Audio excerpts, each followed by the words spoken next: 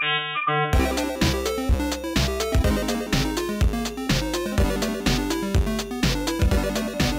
term flow control might ring a bell from some of your other studies, but it describes our ability to change which line of code is executed next.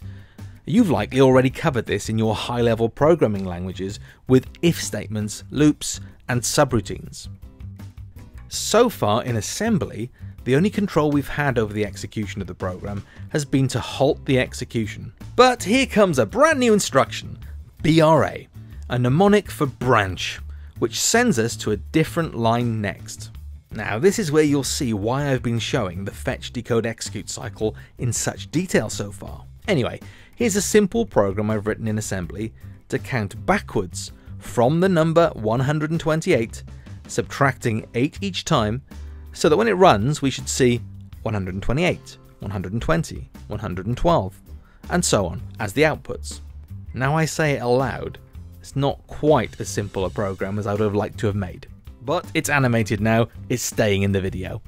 Starting the assembler, it fetches instruction 1, moving the program counter to the value 2. Remember, the program counter is always pointing at the next instruction that we'll be going to. Decoding this instruction, we're going to load the data value from line 6 into the accumulator. This is the value 128, which is just copied across. Our next instruction is our old friend output. That will put the value from the accumulator onto the screen.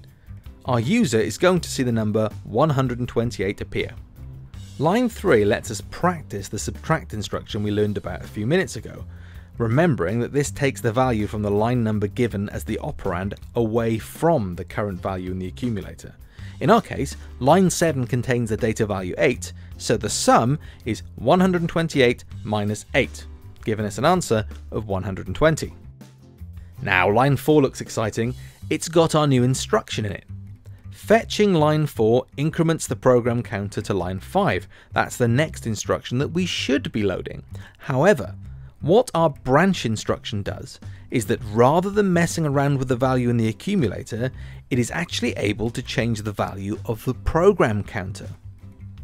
Why is that important? Well, the program counter points to where we're going next. Currently, the CPU expects to go to line 5 next. The branch instruction will change that.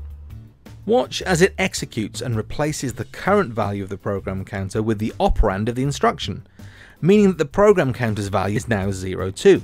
In other words, the execution of the instruction just tells the computer to go to a different line next. When we get back to the fetch part of the cycle, the computer looks to the program counter to identify which line to load next. Now it sees that it should be loading line 2, so it does just that. It fetches line 2.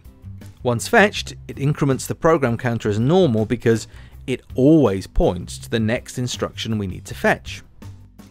Decoding line 2 shows that this instruction outputs the contents of the accumulator to the screen, pushing the value 120 onto the user. Line 3 once again tells us to subtract the data value at line 7 from the value in the accumulator. That gives us a sum of 120 minus 8, leaving us with 112, which is placed back into the accumulator. Line 4 is our branch instruction again, and once again changes the program counter value to line 2. When the fetch part of the cycle is used again, we essentially move back to line 2. Line 2 once again outputs the value of the accumulator to the user, making 112 appear on the screen. The subtract instruction takes another 8 away from the value of the accumulator. 112 minus 8 gives us 104, which is placed back into the accumulator. Here, we're again at our branch instruction, and you've guessed it, this will change the value of the program counter to point back to line 2 as the next line to fetch.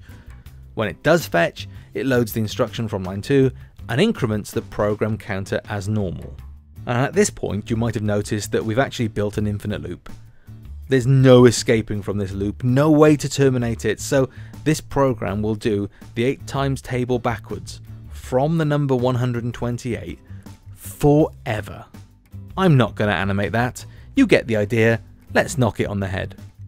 Finally, we have a complete set of instructions that we need to keep in our heads for the practical exam. If you fancy having this beauty of a diagram up in your classroom, then pressure your teacher to get onto the lessonhacker.com website and buy a copy of this poster. Let's get our merch sales funding the videos, eh?